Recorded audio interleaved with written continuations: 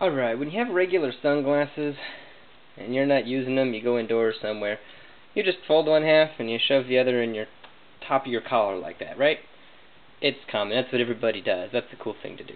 What do you do when you have clip-on sunglasses? When you have regular glasses and you need, these are the kind that clip on to your regular glasses. I have terrible eyes. I need to have sunglasses while I'm driving and whatnot when I'm not wearing my contacts.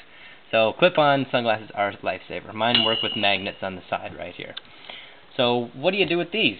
You just kind of, you have to put them in your pocket or something. You need a case because you don't want to break them, put them in your pocket. They're going to bend and stuff.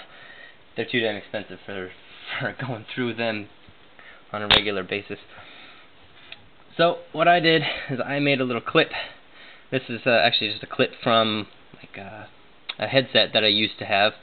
And I put a little fishing wire on it, put a magnet on the end. Now the fishing line, I just used a pin, like a sewing pin on my Dremel to make the hole through there. And then I melted the fishing line, and I shoved it through this magnet. You can get them on eBay. My friend got them all there. They're very strong magnets. They're made for like bracelets and necklaces and stuff. They're kind of like a bead. So it already has a hole in the middle and the indented side. So you just melt the fishing line on that side too, and it stays on. And the magnet sticks to the magnets that are already on the clip-on. When you use the fishing line, it clips on good on that side or clips on this side. Either way, when you have the fishing line nice and loose enough.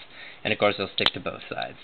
Nice strong magnets. You know, I wouldn't try and pull your sunglasses off, you know, on a common basis when you're using it. But now you can clip that to your T-shirt or pocket, whatever you want, and just throw your clip-on sunglasses right there instead of having to break them or whatnot. And they look just like they are when you've got your regular